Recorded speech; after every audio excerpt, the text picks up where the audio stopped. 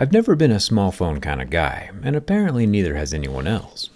Today we have the Zenphone 10, the supposed last living small flagship phone made by ASUS, which also makes the ROG gaming phones, of which about 50% fail my durability test.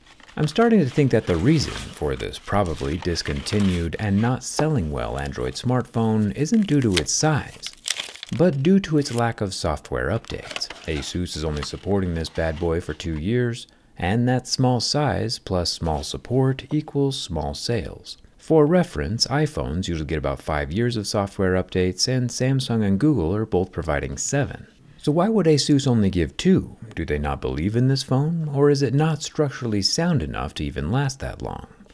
We'll be able to find out shortly. It's interesting that our normal Mohs scale of hardness paper doesn't even fit on the phone screen. This Zenphone 10 is a super tiny gizmo.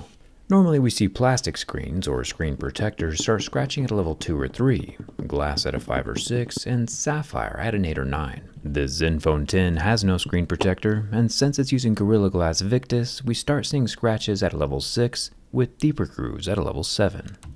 Super strange that the 32 megapixel front-facing selfie camera is scrunched all the way over on the left side of the screen. Still protected by glass though. The unsymmetrical placement doesn't bother me personally, but I imagine it might take some getting used to. There is a larger earpiece grill up top, but it appears to be securely attached to the phone and will not be falling out on its own. At least not within the 2 years of support that the phone receives. The sides are made from aluminum, with a fingerprint scanning power button, which we'll come back to later. The volume rocker is also aluminum, and is not removable from the device. The top of the Zenphone 10 is still metal, with a nice little headphone jack. Very interesting considering the IP68 water resistant rating. At the bottom of the phone we have our SIM card tray, 30-watt USB-C port, and the lower stereo loudspeaker. The SIM card tray does have a red rubber ring to facilitate the water resistance, and is dual-sided for dual SIM cards. Speaking of dual objects, there are dual camera lenses on the back. The large upper circle is the main 50 megapixel camera, which supposedly has some crazy OIS going on. Hopefully we'll be able to see that in a second. And the lower circle is a 13 megapixel wide angle camera, both of which are protected with glass. One of my favorite parts of this phone though is the back rubberized textured plastic panel. I wish more phones were made like this. It's easy to hold, has less parts to break, and extremely easy to draw on. You might think that the national animal of Scotland is like a sheep or something, since that's how they make all their bagpipes, but it turns out, and this is 100% true, the national animal of Scotland is a unicorn, which makes those of us from the rest of the world seem kinda boring.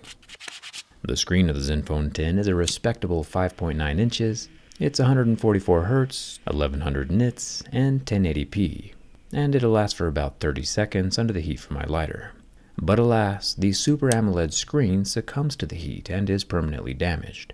I would recommend against taking a lighter to your screen. As far as the fingerprint scanner goes, I was able to set my fingerprint, but after being set, it's still pretty slow to unlock. And after adding some additional scratches, it maintained its prior slowness, but is still functioning. Now for the bin test. I was rather optimistic for this one, since the smaller form factor and thick frame should help with the structural integrity, and indeed it does, even when bent from the front and the back.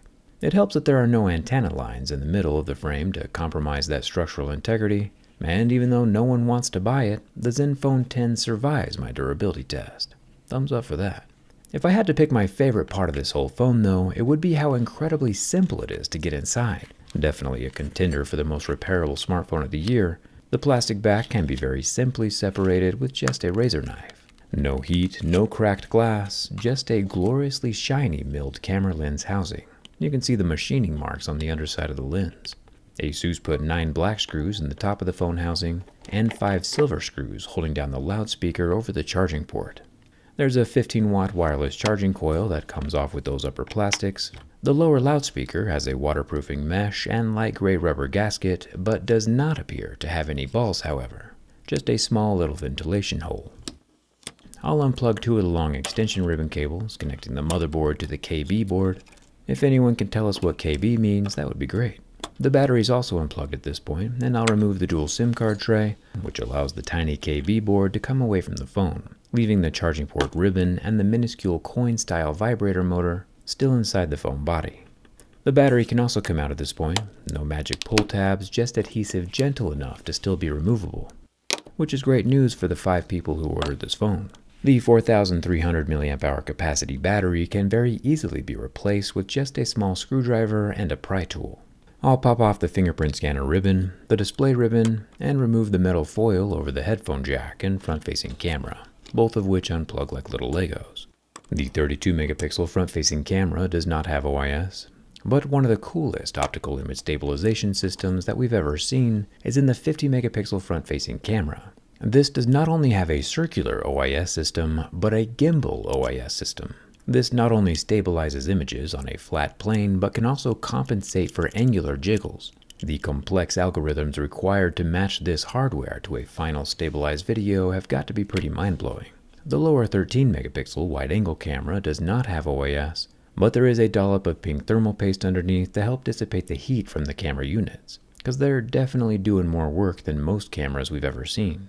The last thing to come out after removing one more screw is the motherboard, a dual stacked unit with a bit of pink thermal paste here and there, and we can see the copper vapor chamber tucked between the screen and the frame. The Zenphone 10 is an incredibly repairable phone, with replacement parts easy to find all over the internet. A new screen, for example, currently costs about $130 on Amazon. The last thing I want to point out before we see if the small flagship is still alive is the charging port. Albeit water resistant, it does have a little white water damage indicator sticker placed right at the opening.